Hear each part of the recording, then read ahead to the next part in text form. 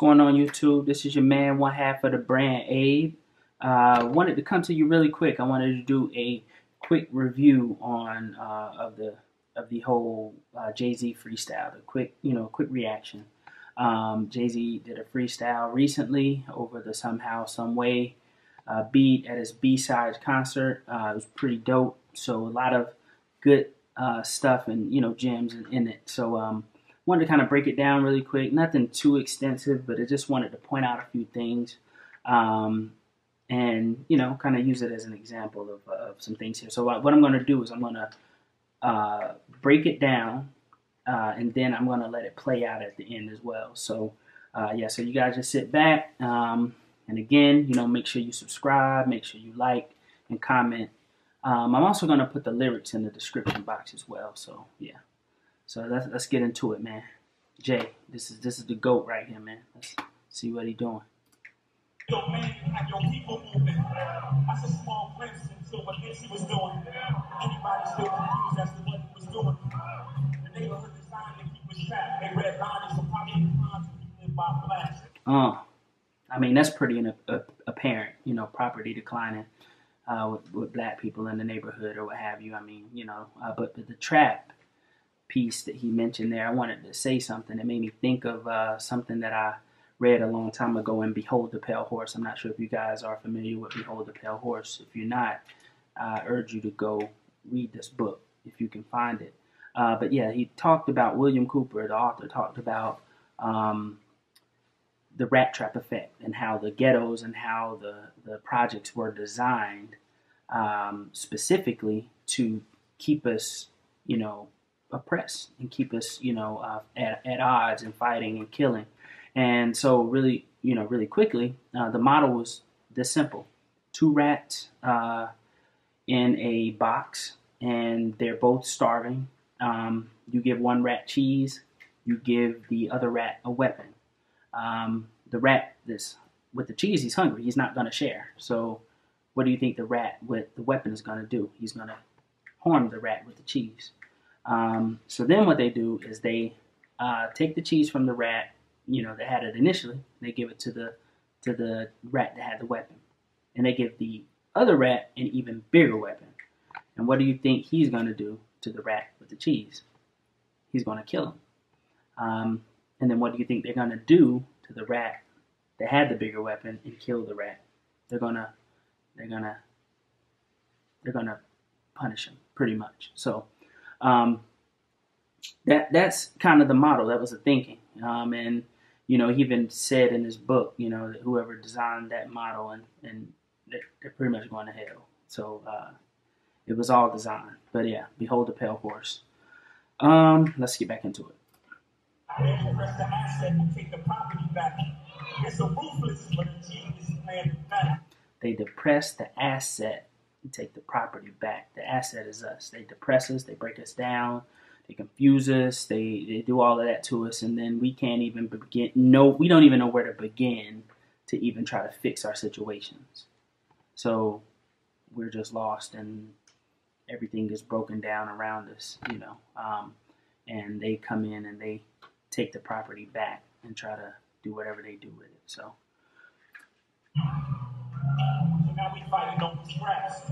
Crabs in the barrel, but crabs don't belong in the barrel. They ain't never tell us that. So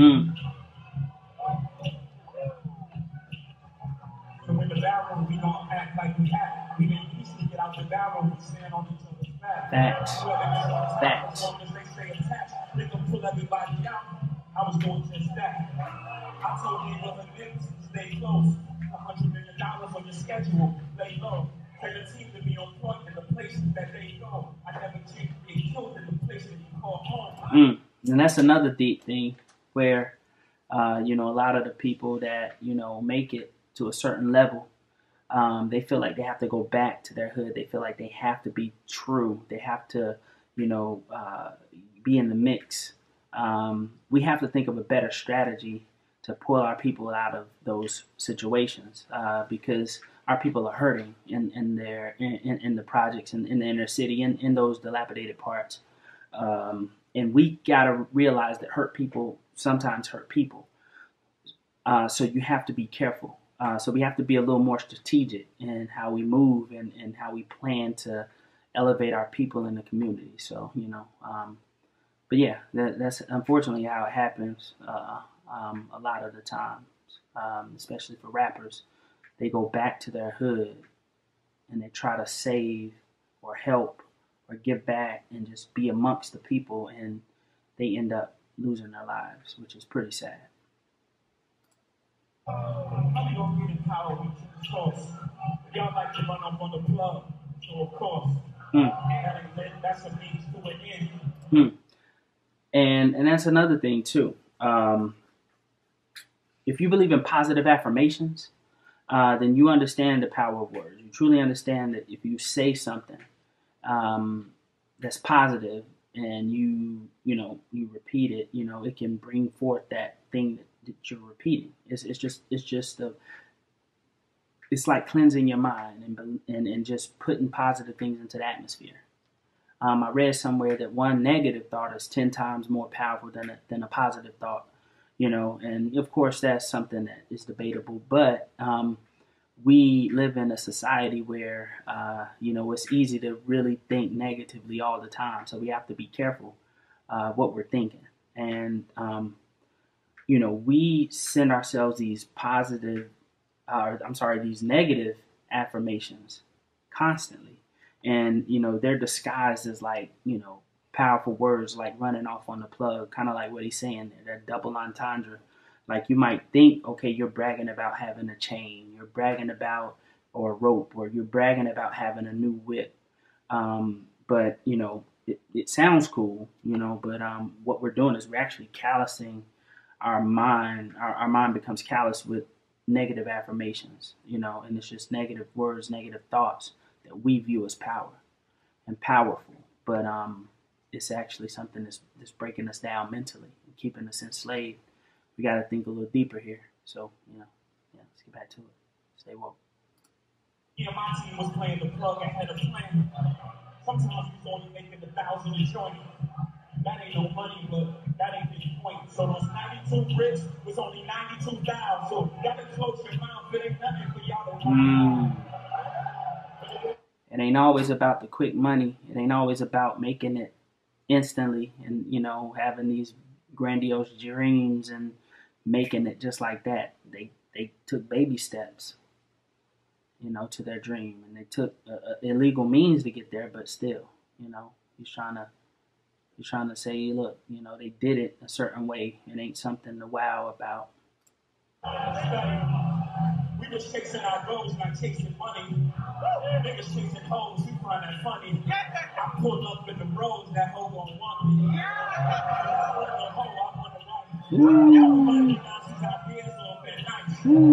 That's heavy.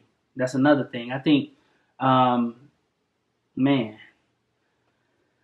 power of having like a true queen is probably the biggest misconception and trick ever used against a black man. I feel like they make it seem like, we don't have to have, or, even we're guilty of it as well. We don't have to have a strong woman beside us, and it's in order for us to be or live to the best of our ability. It's real sad, man. We really got men running around here calling themselves kings, and they don't even know the first thing about running a kingdom, let alone running a family. But they wanna hold that title, and they're disrespecting women and all this stuff. So it's just crazy, man. But I digress. Let's get back into it. On the street, open, been physically. That young kid had a lot of jewels to split with me. And we ain't gotta leave the hood physically. We gotta leave that shit mentally.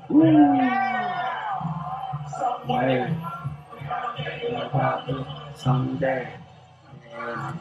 So, and that's another thing that brings me to a point. What he just said. Sometimes people, you don't have to be behind bars to be in jail. You do not have to be behind bars to be in jail. Just like he said, we don't gotta leave the hood physically, but we do gotta leave the hood mentally. I personally, and like I've always said, I feel like, you know, we are most of the time prisoners of our own mind, which is probably one of the worst type of prisoners to be. And yeah, it's pretty crazy, man. It's pretty crazy. So yeah, so that's just you know, that's a great point. And I wanted to kind of just also point out that, you know, any up and coming artist or artist that's already out, man, use some of these tools, man, and the opportunities to uplift and educate your people, because we need it. You know, this is entertainment. Unfortunately, as black men, you know, we're limited in terms of how we, or they try to limit us, I should say. They don't want us to use our minds. They want us to use our bodies. They want us to entertain. But if you ever heard of the Brazilian martial art, capoeira, I think I'm saying that right.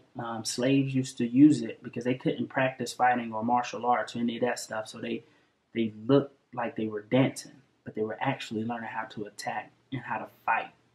And so the slave master, it went undetected to the slave masters.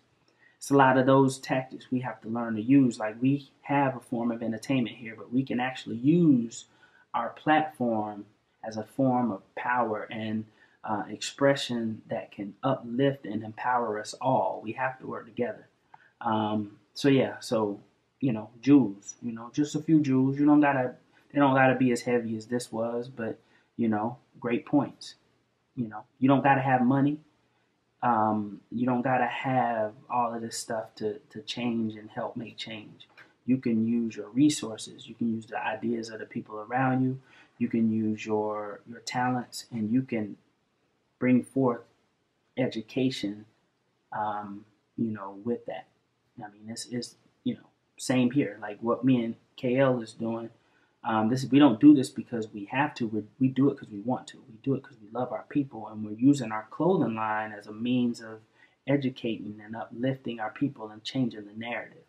So that's what it's all about with us. You know, this is not something we have to do.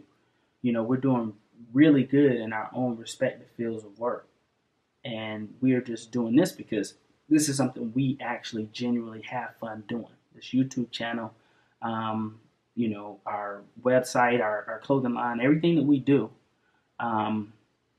we have fun doing it. We love doing it. It's not work to us, but we're educating our people in the process. We're uplifting and changing the narrative in the process. But that's it. I'm going to run this video back. You're going to be able to watch it without hearing me run my mouth. I want you to just, you know, take away what you can from the video. And yeah, man, leave your comments. Again, subscribe, you know, put on the post notifications, like the video, and yeah, 24 Karat Black out. Have your people moving. That's a small glimpse into what Nipsey was doing. Anybody still confused as to what he was doing? The neighborhood designed to keep us trapped. They redlined it for property crimes if you live by blacks. They depress the asset and take the property back. It's a ruthless but a genius plan in fact. So now we fighting over scraps. Crabs in the barrel, but crabs don't belong in the barrel. They ain't never tell us that. So in the barrel, we gon' act like we act. We can easily get out the barrel if we stand on each other's back. Whoever gets on top, as long as they stay attached, they can pull everybody out. I was doing just that. I told Neighborhood Nipsey, stay close. $100 million on your schedule, lay low. Tell your team to be on point in the places that they go. I never change, get killed in the place that he called home. How we gonna get in power? We keep the source. But y'all like to run off on the plug, so of course. That ain't lit, that's a means to an end. Me and my team was playing the plug and had a plan. Sometimes we was only making 1,000 a joint. That ain't no money, but that ain't the point. So those 92 bricks was only 92,000. So y'all can close your mouth, it ain't nothing for y'all to wow. But it is something to study.